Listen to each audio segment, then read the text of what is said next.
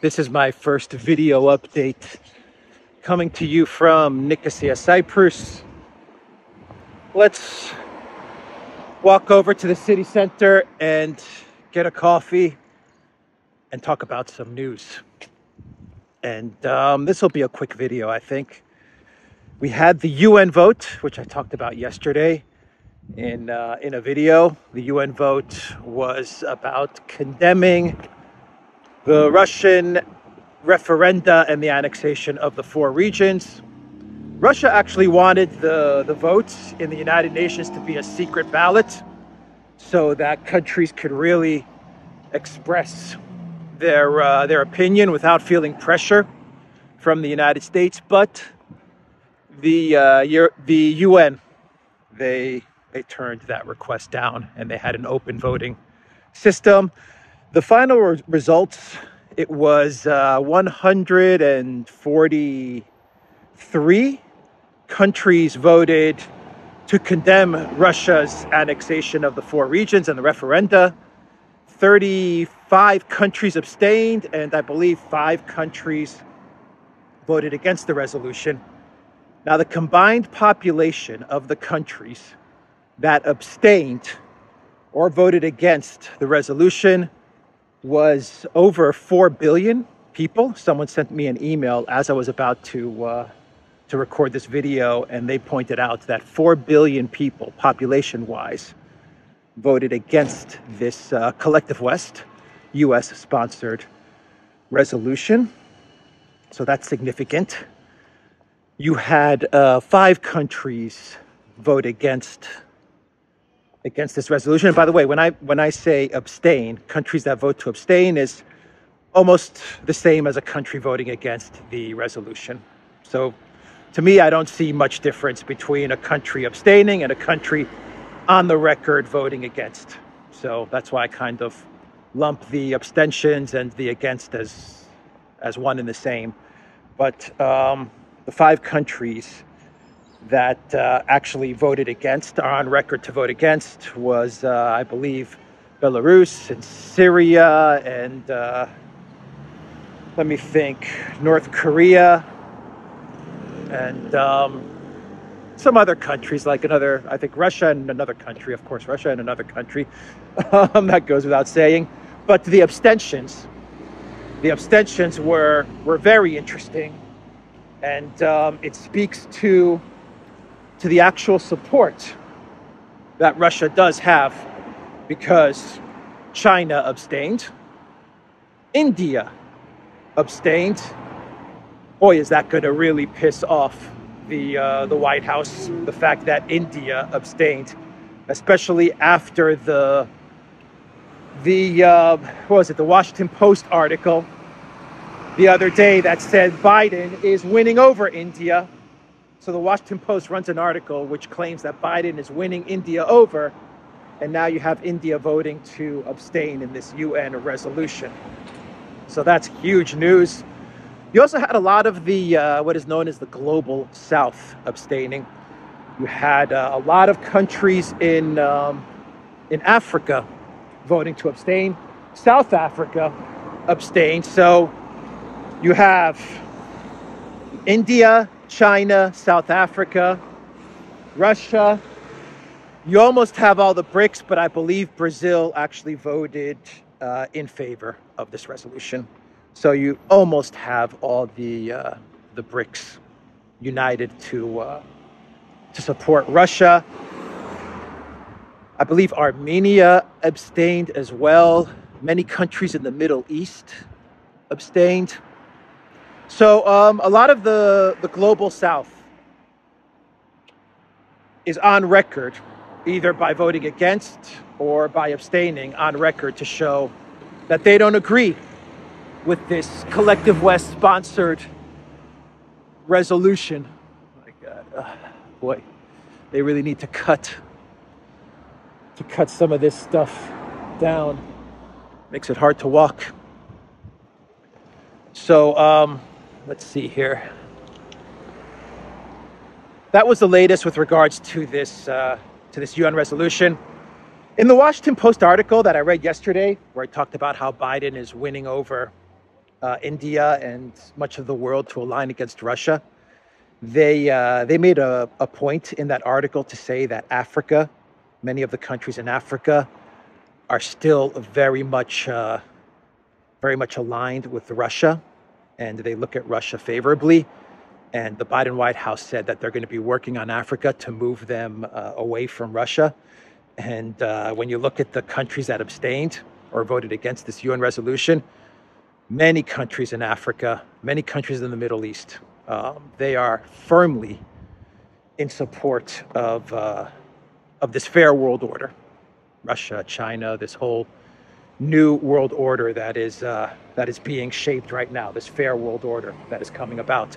So Macron, French President Macron, he once again issued calls to Putin to get back to the negotiating table and to stop the conflict, to search for some sort of negotiated settlement.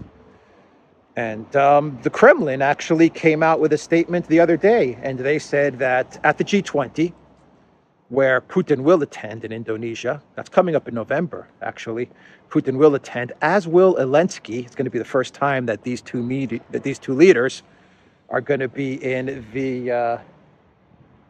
the same place. The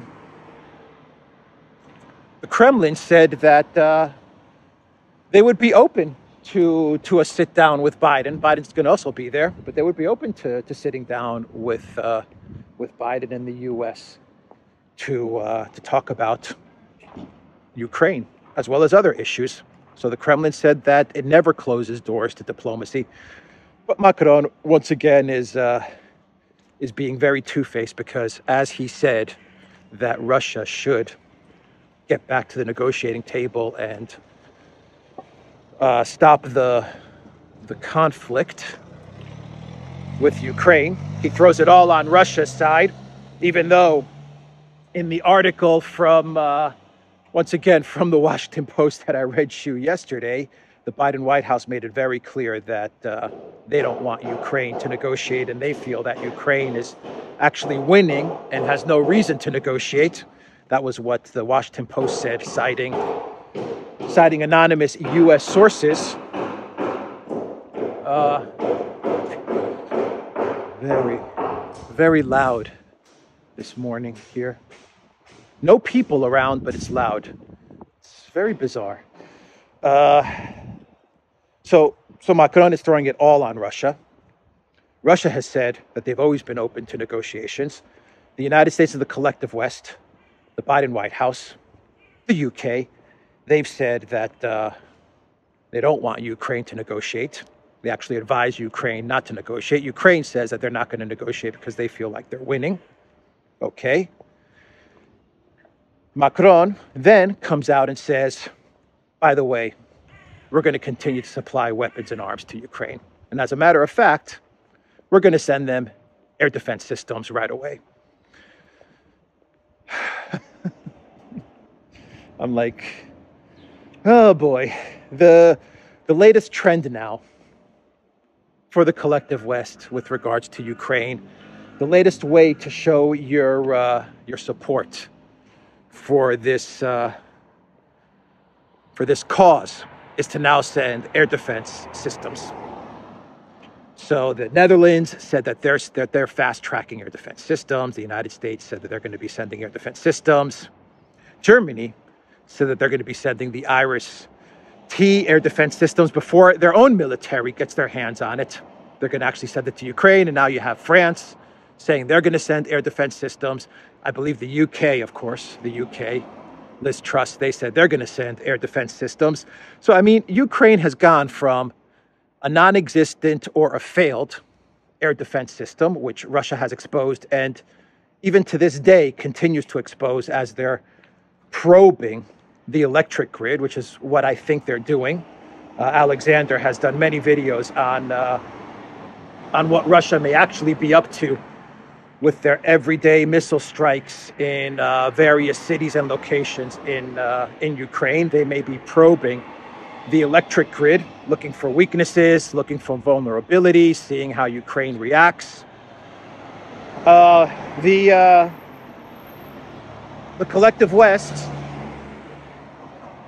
is now sending all their air defense systems that they have. So Ukraine went from having nothing or something that wasn't working and non-existent and vulnerable to Russian attacks to now having an overdose of just every different air defense system under the sun.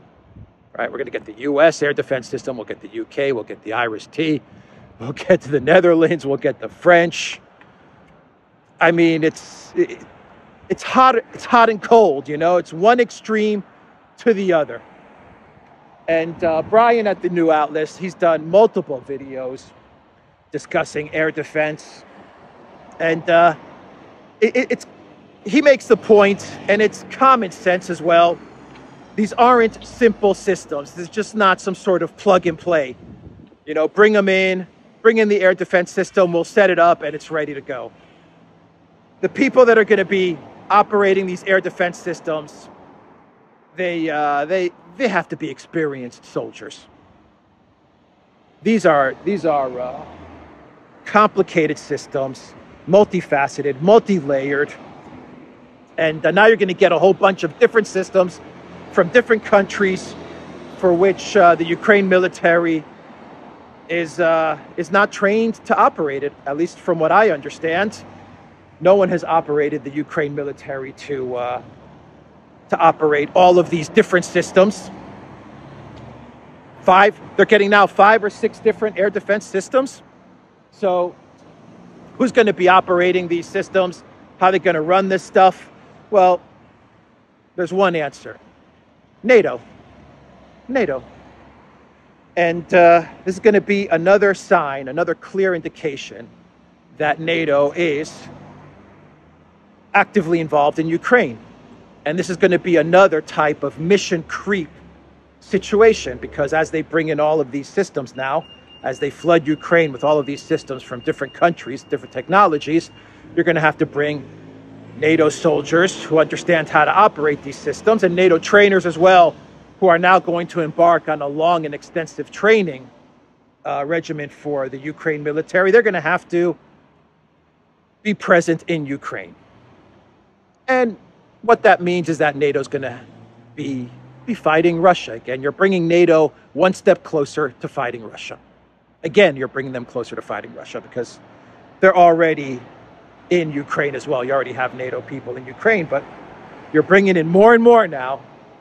Mission creep. That's what's happening. Mission creep.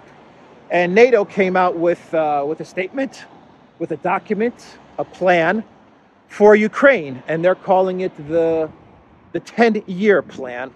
And basically what NATO is saying is that they see Ukraine as a 10-year project.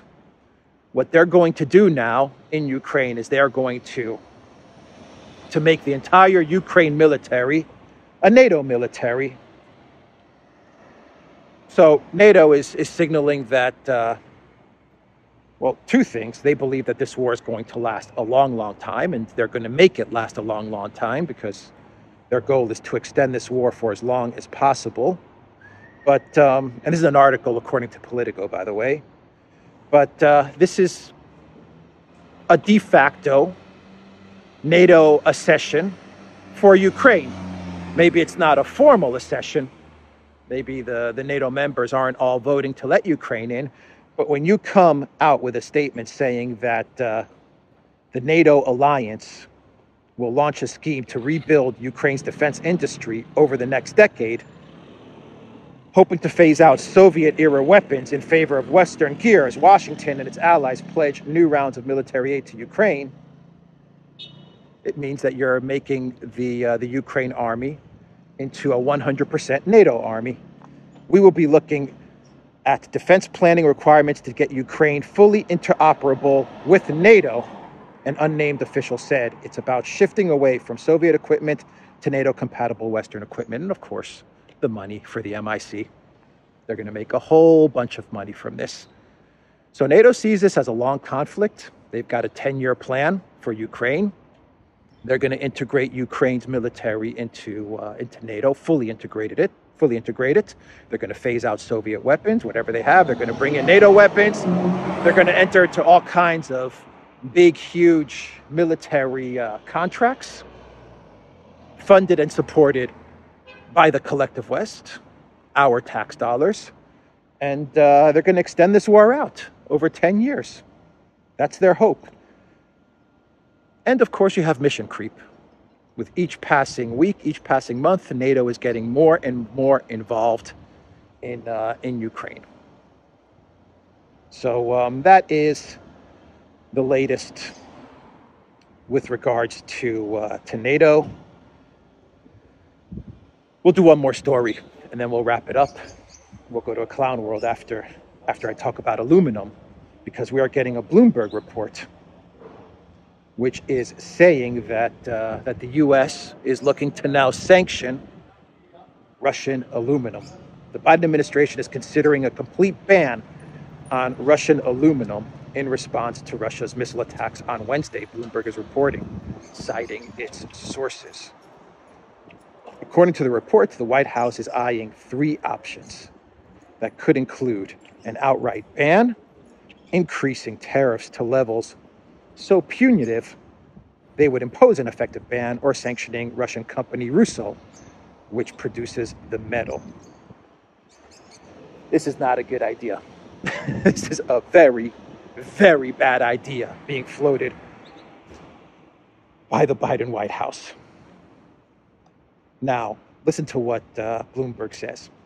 Initially, where is it here?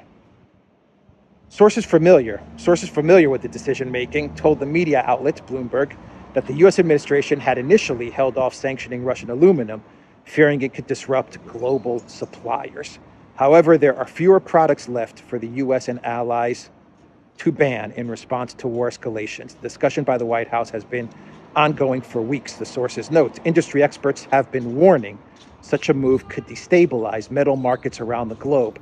The embargo on the aluminum, which is crucial to most heavy industries, could potentially force consumers in the U.S. and other countries into a rush to find replacement metals. Russia is the world's second largest producer of aluminum after China. Data cited by Bloomberg shows that in the U.S. alone, Russian supplies traditionally account for some 10% of total aluminum imports. The country was the 3rd largest aluminum exporter to the U.S. in August, statistics reportedly show. So basically, this is a bad idea. This is not going to help the economic situation in the U.S. or the world. Very, very bad idea. But the logic of the Biden White House is such that they have no other products and sanctions to dish out to Russia, because they've sanctioned everything. And now they're getting into really dangerous territory by proposing to sanction products that experts are telling them don't do it. Didn't the experts tell the Biden White House, don't go after SWIFT? But the Biden White House went after SWIFT. Don't go after Russia's foreign currency reserves. But they went after Russia's foreign currency reserves. Don't mess around with gas. Don't mess around with oil. Don't talk about price caps. But they continue to mess around with it. And they continue to talk about it. And now, aluminum, metals. Bad, bad idea. But no reverse gear. And I fully expect the Biden White House to push forward with some sort of sanctioning of Russian aluminum. Bad, bad, bad idea. They're sanction crazy. They're sanction crazy. They're addicted to sanctions, plain and simple. And they have no other answers for Russia. The only answer they have to fight Russia, to combat Russia, is more weapons, more money, and sanctions. That's it. That's their plan. More weapons, more money, sanctions, regime change. And hopefully we'll get regime change out of all of this.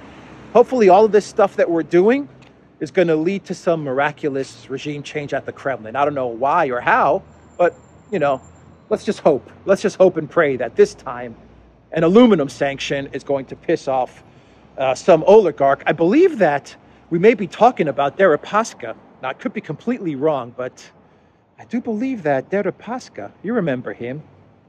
He's the oligarch with the whole pen incident, that video that went viral many years ago, where Putin asked for the pen and Deripaska gives him the pen, and he was also the oligarch involved in Russiagate and all that stuff. I could be wrong, so it may not be Deripaska, because I'm just kind of trying to think here. Rusal, who's the oligarch that has Rusal?